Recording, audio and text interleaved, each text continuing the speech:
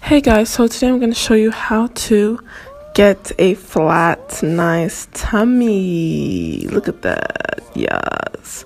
So basically I just go to the gym like every other regular person.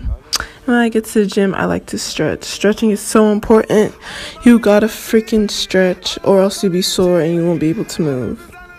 After I stretch, I like to start my workout with the half a mile run and walk, or a whole mile run, but it depends on how I'm feeling. So today I did a half a mile walk to start up. So you're just going to start walking and you're going to increase the incline as you go and increase the speed. You want it to be a fast, brisk walk. So I just keep on walking and then I increase the speed and I start running. I try to maintain a steady pace. You don't want to go too fast or too slow so you don't give up too early. So you just want to maintain a nice pace. And I just keep on running and running. And then after my half a mile run, I start my bench crunches. So you want to just keep your legs straight as possible.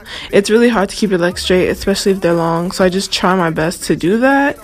And then I just keep on squeezing and crunching and squeezing. And this one is like one of the more painful ones. I was whooping niggas for a piece of a brownie. These bitches had down me. Now I'm too legit since the radio. Next, I'm going to be doing my knee raises.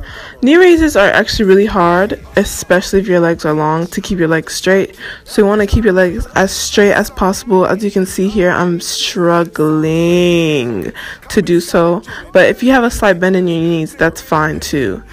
Then I like to, on my last set, I like to do my obliques. So I'll turn my legs to the side and kind of pull them up in a sideways fashion. And you want to do 3 sets of 12. So in total, you're going to be doing 36, I think. Yeah. Next, I do the cable crunches.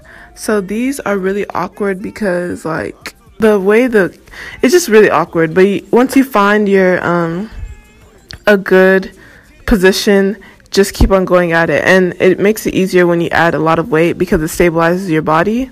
I've been pimping bitches since the capital, since a young and I've been up and at it. Next, I'm doing knee ups. If you don't have this machine at your gym, just do any exercise on any ab machine and do 3 sets of 12 reps. I've been sending bitches all over the country. My double cut muddy, my jeweler King Johnny, your bitch wanna fuck me, but she's too ugly.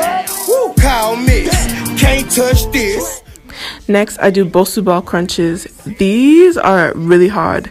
It looks really easy, and it looks like I'm not like really moving, but these are hard. And you'll start feeling the quivering in your body because you're trying to balance your body on the bosu ball, which I found very difficult, but I pushed through it, and it hurts. So, yeah.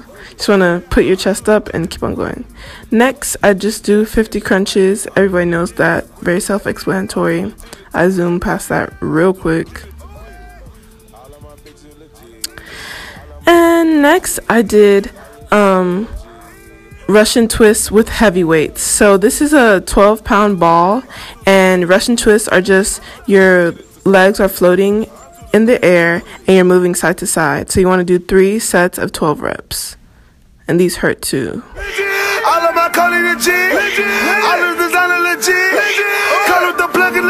And then lastly, we're going to finish off with 10 burpees. I think burpees are a really good exercise. It's a really good compound exercise, and it gets you working from top to bottom.